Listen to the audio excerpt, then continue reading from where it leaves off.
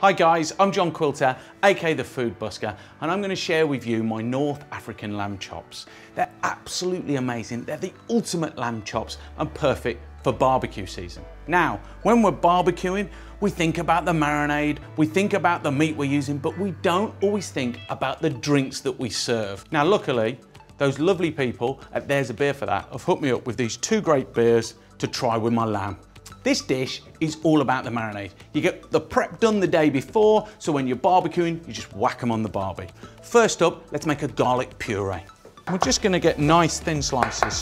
Okay, once you've got it hacked down to that, get some nice good quality salt, sprinkle in olive oil, a smattering, and what we're going to do is we're going to macerate that garlic and obliterate it down to go into the marinade. Scoop that up and drop it into your bowl. Now we're going to grate a whole onion into that bowl. Now I'm going to zest a lemon and I'm going to squeeze the juice in as well. So let's mix all those ingredients together.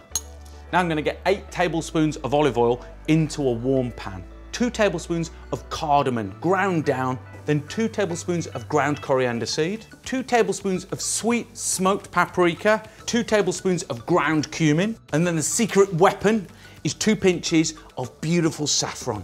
All that flavour is going to go onto your lamb chops. Let's take it off the heat and get it into the onions. We've got this beautiful rack of lamb. It's not been trimmed, it hasn't had the fat taken off. Let's cut them down into chops. Now make sure, as you put the marinade over, that there's an even spread all around the lamb chops. You want to get them completely covered. Now let's season with some salt and pepper. Look at those guys, they look beautiful already. Now I'm going to cling film them and put them in fridge for a minimum of 12 hours, but they work best left overnight. Right, just look at that lamb. Look how it's taken on all those seasonings, those spices. It's really succulent and it's ready to hit the grill. I'm grilling these, but they're perfect for the barbie. I'm cooking them for about 3 to 4 minutes on either side to get them nice and rare. Time to serve your friends and family. Let's put the lamb onto a platter, garnish with a little bit of coriander, and then finish off with a little sprinkle of salt. Okay, time to try the beers. So first up is the Coast to Coast. Oh, that looks good. I've worked up a bit of a sweat, so I'm ready.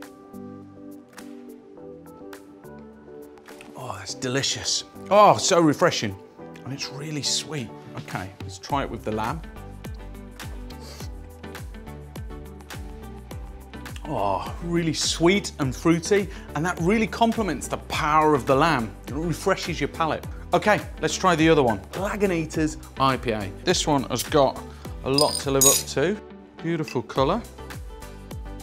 Oh, that's really different. And then let's try it with the lamb. Oh. A marriage made in heaven.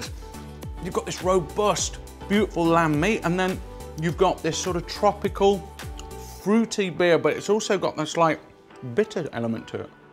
And more carbonation, a bit more effervescence. For 2 beers that looked quite similar, I'm getting really different flavour combinations from both with the meat. You've got to try this at your next barbecue. Really, really worth doing. See you later.